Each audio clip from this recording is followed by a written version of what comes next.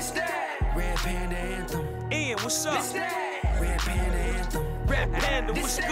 Red Panda Anthem. But let's do this. Let's get some questions if we can. Oh, yeah. Jan's got a plan.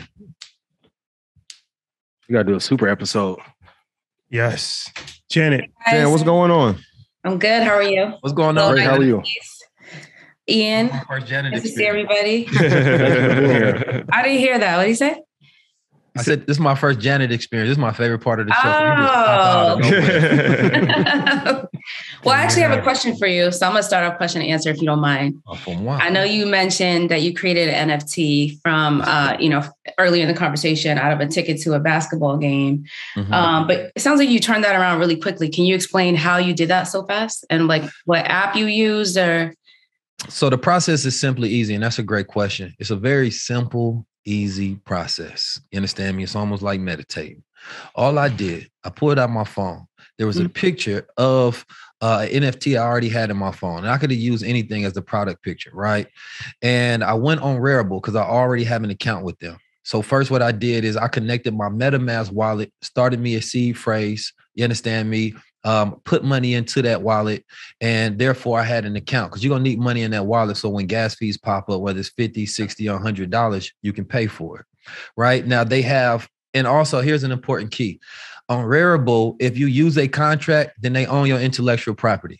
Right. So there's an option where you can create contract. Right. Shout out to my bro, Crypto. Damn, what's his name? I'm going to get it. El Crypto. You understand me? He was the first person to give me these jewels.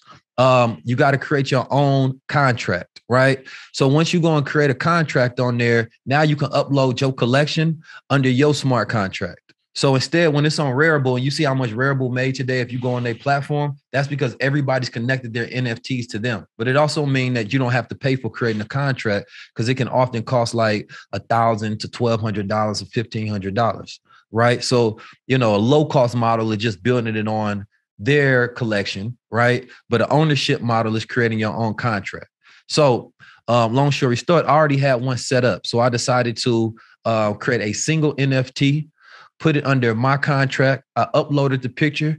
It went through the transaction of minting process, meaning that it went through that mathematical algorithm, created the NFT. Now I have this digital item up there, right? Once it's up there and it's freshly minted, you understand me? The next stage was for me to, of course, post this on social media. You understand me? Now I took the link because once you post it, they give you a link to where you can share it on Twitter, Facebook, Instagram. So I took that link, I shared it on Twitter. Boom.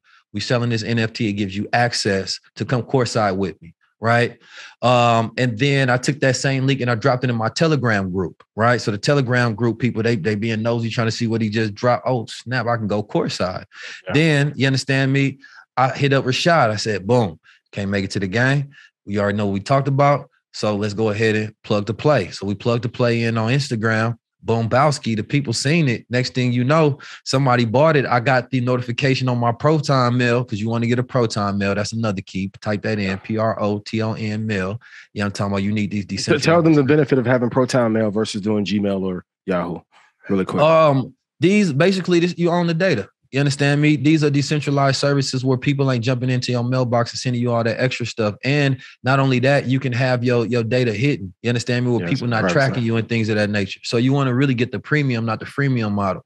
You get that premium model that you can connect your domains and things of that nature to where people ain't tracking you in all your business. Right. And that's really, really important, especially security is probably the most dangerous thing that we got to deal with in today's age. There's no more 10-word passwords. You understand me? You need 2 authentication factors and everything else going on in your life. So anyway, we posted up. Somebody bought it. I get that notification in my mail. Next thing you know, I get a big cheese and smile on my face. You understand me? Because that's success.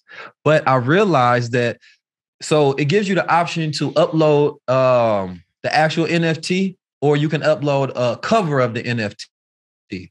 So all I did, so the benefit of that is if I upload a cover of the NFT, then it unlocks the real NFT. So if I would have did it like that, then he would have seen the 19 keys picture that I used as the NFT. And then when he bought it, it would have automatically unlocked the picture of the barcode that is the ticket and told him what the section was. But I'm moving so fast, I didn't do that. So when he bought it, he just had the picture. Now I'm put on there. I'm like, yo, I hope this person DM me before the game start because I don't want to be left holding the bag. So, long story short, I never got the DM. So I'm like, oh snap, I'm panicking at this point. So therefore, I decided to go ahead, find his address that was connected because everything is transparent on the blockchain. You can see what a person bought, but that don't mean you see who they are unless they put it up there. You understand me? So I decided to mint a second NFT that was actually the ticket and then send that to his wallet. His friend seen that it came into his wallet because he must have told his friend he just bought the NFT. And he was like, yo, the ticket is in your wallet.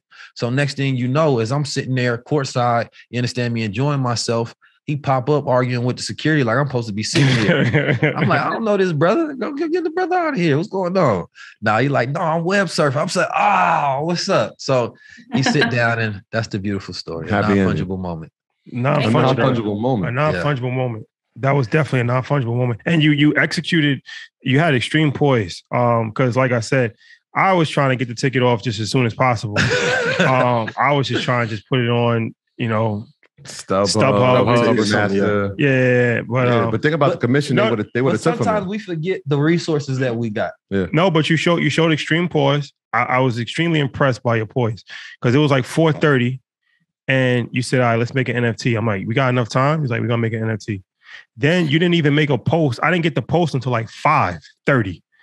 And the game was at 7:30. Shout out to Ben because it was a professional video. Yeah. And so you made the video. I put it up. Then a half an hour later, he was like, it's something like that fast? I'm like, impressed. I was impressed. I was impressed. Changer. I was brother impressed.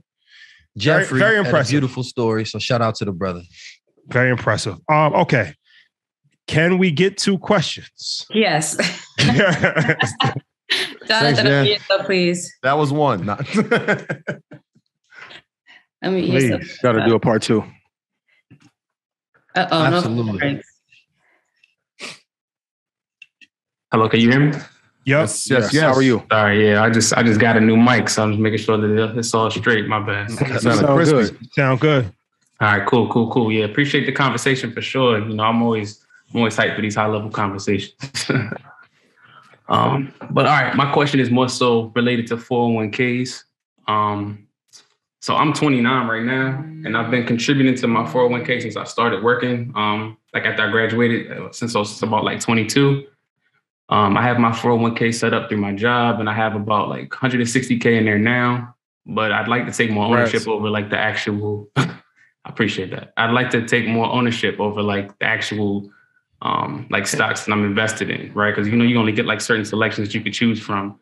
I prefer to kind of implement more of the whole like two tech, two index strategy that you always talk about, Ian, right? So I was leaning towards opening up like a Roth IRA for that. But like, how would I go about moving the funds from that account to my own account? And then what are your thoughts on that overall approach as well? Yeah, back to the basics. Appreciate the question. So you're still working at the job? Yeah, I'm still there. So you can't really move your 401k while you're working. You can under some circumstances. Some jobs allow what's called the in-service withdrawal. That's a very little known fact that some jobs allow you to take up to 70. I've seen up to 80% of your money. And what an in-service withdrawal does is it allows you to actually take money out of the 401k while you're still working and roll it over into an IRA. So you don't pay any penalties on it. But if the 401k does not allow self-directed investments where you can actually invest the money yourself, which most 401ks don't, it's just a menu. Like they give you like 10, 15 different options to pick and choose from. You don't really have the option of actually rolling over the 401k into an IRA until you actually leave the job.